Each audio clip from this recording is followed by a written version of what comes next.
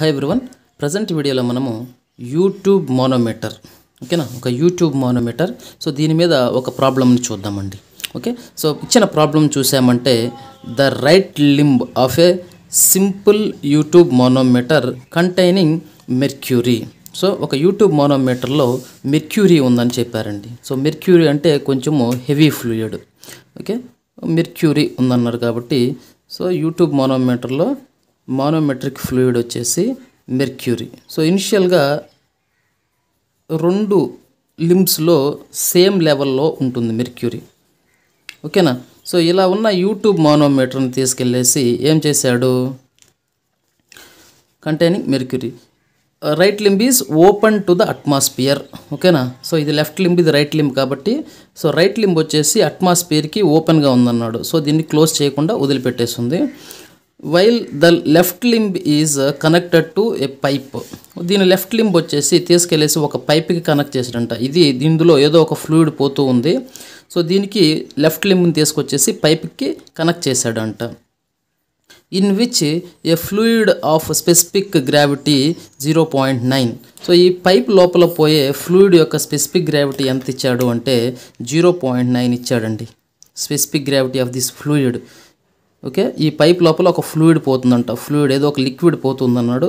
So ఈ liquid యొక్క specific gravity ఎంత ఇచ్చాడు, 0.9 ఇచ్చాడు. సో ఇప్పుడు ఇందు లోపల ప్రెషర్ ఉండొచ్చుగా.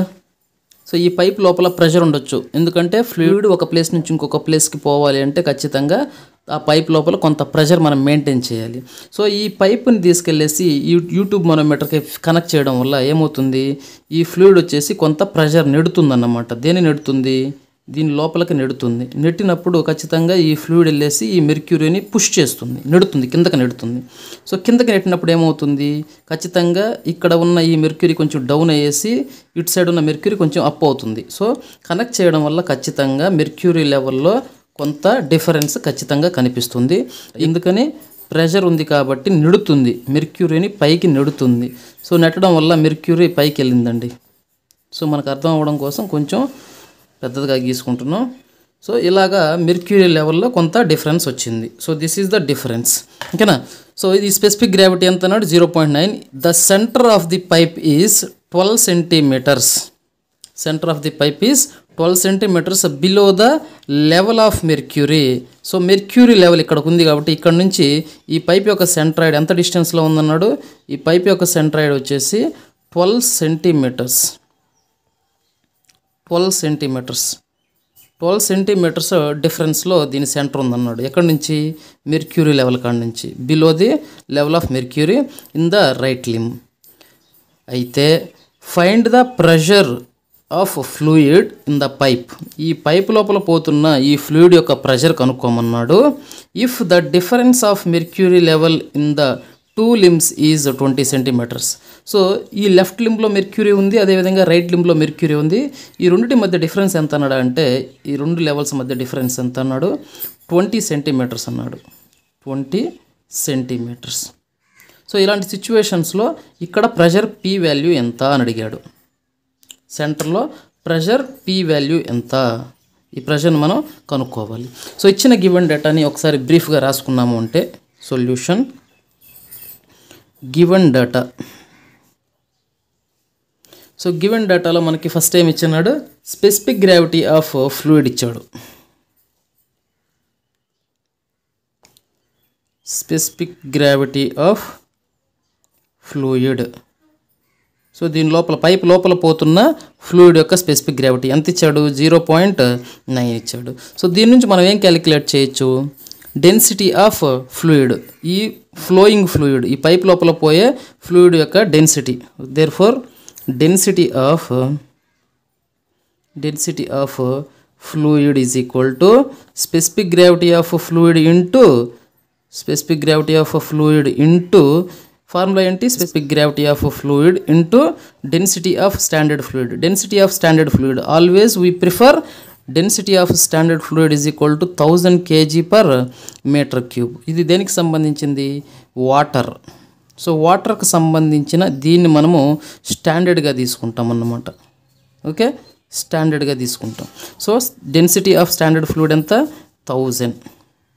సో దీని కానీ మనం క్యాలిక్యులేట్ చేసుకున్నామంటే therefore density of flowing fluid is equal to density of రో అంటే ఏంటి, density of flowing fluid is equal to 0.9 into 1000 is nothing but 900 kg/m³. So ఇది వచ్చేసి డెన్సిటీ ఆఫ్ ఫ్లోయింగ్ ఫ్లూయిడ్, ఈ పైప్ లోపల పోతున్న ఫ్లూయిడ్ యొక్క డెన్సిటీ. ఓకేనా. సో పోతే ఇక్కడ మనం క్యాలిక్యులేట్ చేసుకోవాల్సింది ఇంకేముంది, స్పెసిఫిక్ గ్రావిటీ ఆఫ్ మెర్క్యూరీ ఒకసారి గమనించామంటే ఈ యూట్యూబ్లో మానోమీటర్లో ఉండే ఈ కాఫీ కలర్లో ఉండే ఈ కలర్ యొక్క ఫ్లూయిడ్ ఏంటి, మెర్క్యూరీ. సో మెర్క్యూరీకి కూడా స్పెసిఫిక్ గ్రావిటీ ఉంటుంది కదా. What is the specific gravity of mercury? 13.6. ఇది ఖచ్చితంగా మనం గుర్తుపెట్టుకోవాల్సిన స్టాండర్డ్ నంబర్స్ ఇవి. ఓకేనా. సో దీని నుంచి స్పెసిఫిక్ గ్రావిటీ ఆఫ్ మెర్క్యూరీ మనకి ఐడియా ఉంది కాబట్టి దీని నుంచి డెన్సిటీ ఆఫ్ మెర్క్యూరీ కూడా మనం తెచ్చిపెట్టుకుందాం. So therefore density of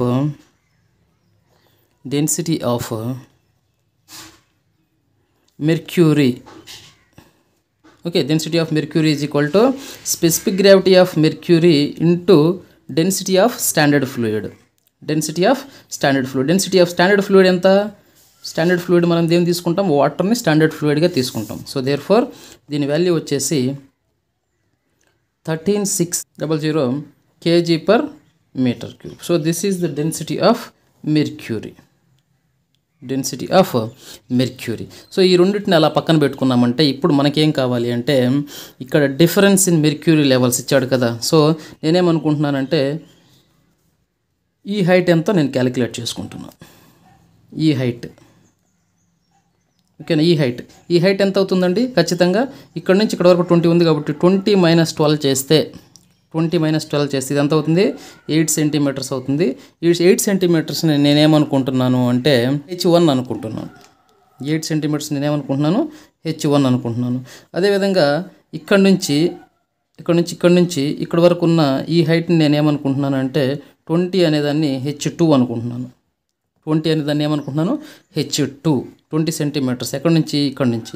so ఇప్పుడు మనకి ప్రెషర్ డిఫరెన్సెస్ కావాలి అనుకున్నప్పుడు, మనం గుర్తుపెట్టుకోవాల్సిన పాయింట్ ఏమిటంటే ఎప్పుడైతే రెండు ఫ్లూయిడ్స్ సేమ్గా ఉంటాయో, ఓకేనా, రెండు ఫ్లూయిడ్స్ సేమ్, ఎక్కడ ఉంది సేమ్? సో ఈ లెవెల్లో కింద సేమ్ ఫ్లూయిడ్ ఉంది కాబట్టి ఈ కింద పక్కన మనం కన్సిడర్ చేసుకోవాల్సిన అవసరం లేదు. సో నేను ఇక్కడ సెక్షన్ ఏఏ తీసుకుంటున్నాను. సో ఎక్కడికైతే రెండు ఫ్లూయిడ్స్ సేమ్గా ఉంటాయో అక్కడికి మనం కింద డౌన్ పార్ట్ని ఎలిమినేట్ చేసేసి పైప్ పార్ట్ని స్టడీ చేసుకుంటే మనకు సరిపోతుంది అన్నమాట. సో ఇప్పుడు నాకు ప్రెషర్ డిఫరెన్స్, లెఫ్ట్ సైడ్ ఎంత ప్రెషర్ ఉంది, రైట్ సైడ్ ఎంత ప్రెషర్ ఉందో చూసుకుంటాను. ఈక్విలిబ్రియం కండిషన్లో ఖచ్చితంగా ఈ సిస్టమ్ మొత్తం ఒక దగ్గర ఆగుతుంది. ఓకేనా. ఆగినప్పుడు ఖచ్చితంగా ఏమవుతుంది, ఈక్విలిబ్రియంకి రీచ్ అవుతుంది. ఈక్విలిబ్రియంకి రీచ్ అయినప్పుడు ఖచ్చితంగా ఇటు సైడ్ ఉండే ప్రెషర్స్ మొత్తం రైట్ సైడ్ ఉండే ప్రెషర్స్కి ఈక్వల్ అవ్వాలి. కాబట్టి లెఫ్ట్ సైడ్ ప్రెషర్స్ ఒకసారి చూసామంటే pressure in left limb is equal to pressure in right limb. ఎప్పుడు ఒక సర్టన్ స్టేజ్లో ఖచ్చితంగా ఈక్విలిబ్రియం కండిషన్కి వస్తుంది. కాబట్టి ఆ కండిషన్లో లెఫ్ట్ సైడ్ ఉండే టోటల్ ప్రెషర్ వచ్చేసి రైట్ సైడ్ ఉండే టోటల్ ప్రెషర్కి ఈక్వల్ అవ్వాలన్నమాట. సో ఇప్పుడు లెఫ్ట్ సైడ్ ఉండే ప్రెషర్స్ ఎంతో చూద్దాము. సో లెఫ్ట్ సైడ్ ఉండే ప్రెషరు, సో పైప్ లోపల ఎంత ప్రెషర్ ఉంది, P. మనం కనుక్కోవాల్సింది ఈ వాల్యూనే. ఓకేనా. సో లెఫ్ట్ సైడ్ ఉండేది P ప్లస్ ఎప్పుడైనా మనకి vertical height, fluid vertical height వల్ల ప్రెషర్ వస్తుంది కదా, హైడ్రోస్టాటిక్ లా ఏంటి, pressure at any point is equal to ఒక వాటర్ లోపల ఎక్కడైనా సరే ఒక పర్టికులర్ పాయింట్ దగ్గర నీకు ప్రెషర్ కావాలి అంటే ఆ పాయింట్ పైన ఎంత హైట్ ఉంది వాటరు, ఈ పాయింట్ పైన ఎంత హైట్ ఉంది వాటరు. సో అది ఉన్నదంటే pressure is equal to ρGH. So okay, ఈ పాయింట్ దగ్గర ప్రెషర్ ఎంత, ρGH. సో హైట్ని బేస్ చేసుకొని మనకి పర్టికులర్ ప్రెషర్ ఉంటుంది కాబట్టి, సో ఇక్కడ ప్రెషర్ P ఉంది కాబట్టి నెక్స్ట్ ఈ హైట్ ఆఫ్ ఫ్లూయిడ్ వల్ల కొంత ప్రెషర్ వస్తుంది కాబట్టి ఆ ప్రెషర్కి ఫార్ములా ఏంటి, ρGH. ఓకేనా, ρGH. బట్ ఇక్కడ రో అంటే ఏ ఫ్లూయిడ్, సేమ్ ఈ పైప్ లోపల ఉండే ఫ్లూయిడే ఈ ఫ్లూయిడ్ కాబట్టి density of flowing fluid. So G అనేది కాన్స్టెంట్ కాబట్టి G అట్లానే ఉంటుంది. ఇప్పుడు H అంటే H1 H2నా, సో ఈ హైట్ ఎంతైతే ఉంటుందో అది. సో ఇదంతా H1. So H1. ఇంకేమన్నా ఉందా లెఫ్ట్ సైడ్ మనము ఈ లైన్ పైన ఏ సెక్షన్ పైన లెఫ్ట్ సైడ్కి సంబంధించి ఇంకేమన్నా మనం తీసుకోవలేదు. సో నెక్స్ట్ రైట్ సైడ్కి వచ్చేసామంటే ఈజ్ ఈక్వల్ టు రైట్ సైడ్కి వచ్చాము అంటే రైట్ సైడ్ ఏముందో చూడండి, ఈ లైన్ పైన ఓన్లీ మెర్క్యూరీనే ఉంది, ఇంకేమీ లేదు. కాబట్టి మెర్క్యూరీ ఈ వర్టికల్ హైట్ వల్ల మనకి ప్రెషర్ వస్తుంది. ఎంత హైట్ ఇది? 20. ఈ 20కి పేరేం పెట్టాము? H2. So pressure is equal to రో GH. Pressure is equal to రో GH. సో ఇది ఏం ఫ్లూయిడ్? ఇది మెర్క్యూరీ కాబట్టి density of mercury. So mercury మొత్తం హైట్ని ఎంత అనుకున్నాము? H2 అనుకున్నాం కాబట్టి H2. సో ఇప్పుడు ఈ వాల్యూస్ని సబ్స్టిట్యూట్ చేసామంటే P plus density of flowing fluid ఎంత?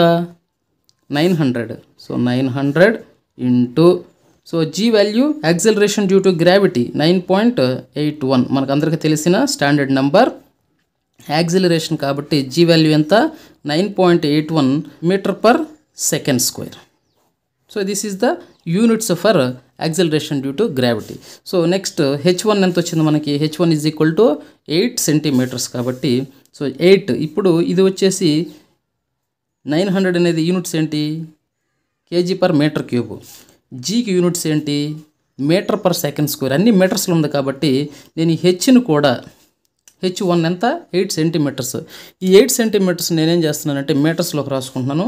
సో మీటర్స్లోకి రాసుకుంటే 0.08 మీటర్స్ అవుతుంది. Is equal to density of mercury ఎంత? 13,600 into G value 9.81 into H2 value ఎంత? H2 వాల్యూ వచ్చేసి 20 సెంటీమీటర్స్. ఈ 20 సెంటీమీటర్స్ని మీటర్స్లోకి మార్చుకుంటే 0.2 మీటర్స్ అవుతుంది. సో ఇది కానీ క్యాలిక్యులేట్ చేసుకున్నామంటే P ఇచ్ సైడే ఉంచేసి నేను రిమైనింగ్ అన్నీ ఒక సైడ్కి తీసుకెళ్తున్నాను. 13,600 ఇంటూ 9.81 ఇంటూ 0.2 మైనస్, సో ఇది అవతల పోతే మైనస్ అవుతుంది కాబట్టి 900 ఇంటూ 9.81 ఇంటూ 0.08. సో ఈ రెండుని క్యాలిక్యులేట్ చేసుకుంటే we will get P value as 2.25977 Newton per metre square అవుతుంది. So this is the pressure value. So this is the pressure ఎక్కడ? Inside the pipe. సో ఈ పైప్ లోపల ఇంత pressure ఉందండి. ఇంత pressure ఉంటేనే దీని లోపల ఫ్లూయిడ్ ఫ్లో జరుగుతూ ఉంది. So we calculated this P value. ఓకేనా? This is the procedure for calculating pressure inside the pipe by using U-TUBE manometer.